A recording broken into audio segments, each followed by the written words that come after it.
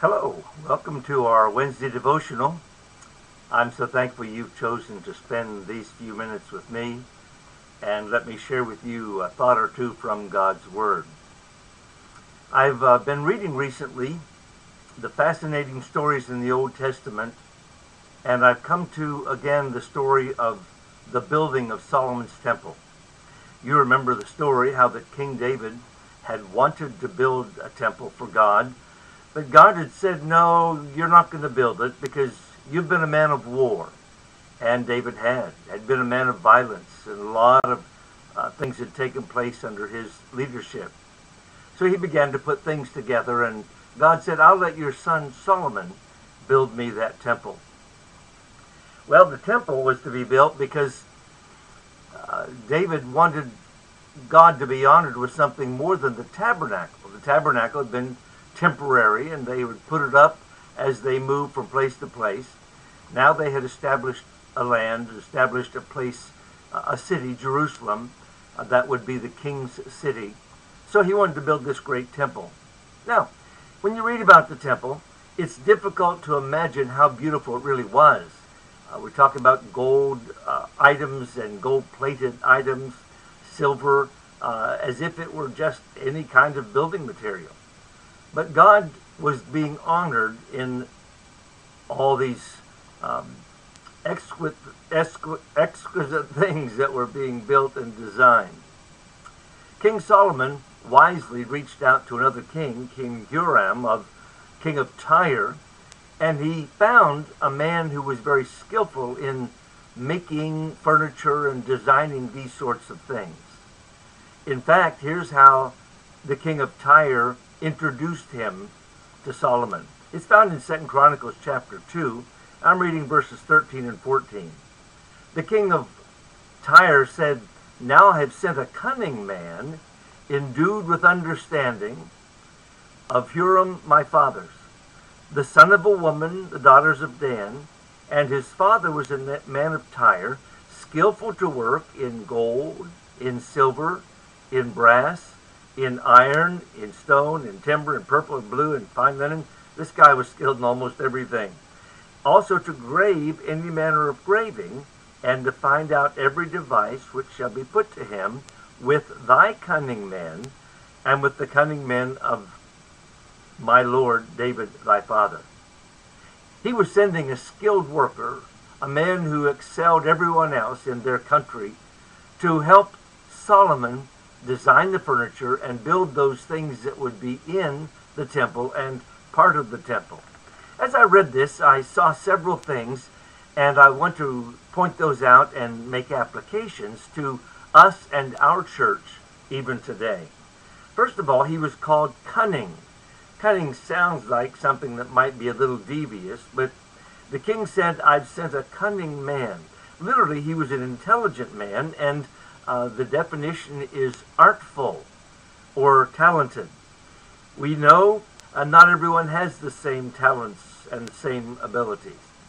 Just last Sunday night, I was very thrilled to listen to all the musicians who sang or played their instruments in our evening service.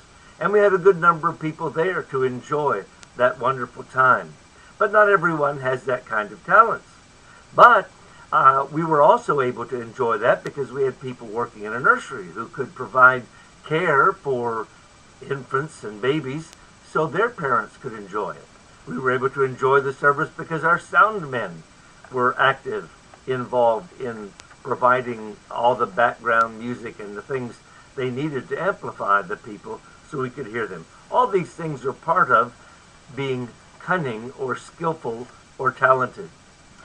The king also said of this man, he had understanding. In fact, he says he was endued with understanding. This means he was able to solve problems. He had wisdom that others didn't have. He was able to figure out some of the things and deal with them that others wouldn't be able to deal with. And that's what it's like in a church or even a family.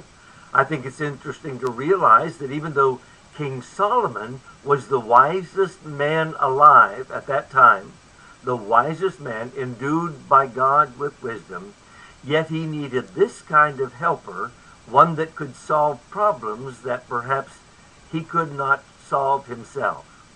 He was a man of understanding. I'm thankful that we have people like that. I can't solve every problem, and I certainly need people around me who can help me.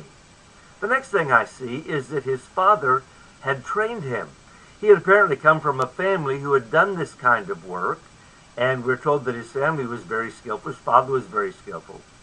Many of us were trained as children or as young adults in various areas of work or areas of skill, and we learn from those early experiences. As a church, we need to be careful that we also train new Christians, young Christians, not just young people, but young Christians, in the skills and abilities that we are entrusted with as Christians. We need to reach out to others. We need to tell others about the Lord Jesus Christ. And we, as older Christians, mature Christians, need to mentor and train those coming behind us. And then I see one more thought, just enough to help us this week in our living, and that's this. This skilled man was to work with King Solomon's skilled men. The king who was sending him to work for Solomon said, "He's to work with thy cunning man." No matter how talented we are or how gifted we are, we need others to work with us. We cannot do God's work alone. As a pastor, I probably relearn that lesson almost every week. I'm faced with things or challenges that I don't really have an answer for, and I can reach out to others, some of you in fact, and get help in those areas. Many of our members are doing things and able to accomplish things that I simply could not do by myself. I'm looking forward, for instance, to our Vacation Bible School coming up August 1 through 4. There are to be classes, there's to be singing, there are to be skits, there's to be puppets and activities, all sorts of things that are fun for children, but it'll take a team to accomplish this. One of our kindergarten teachers recently asked me, "Why don't you teach kindergarten for one time?" I said, "I can't do it. It's more than I can handle." I'm so thankful for a team of workers that helps and ministers in our church. We're not building a temple, but we want to be used of God to build His church here in Milford.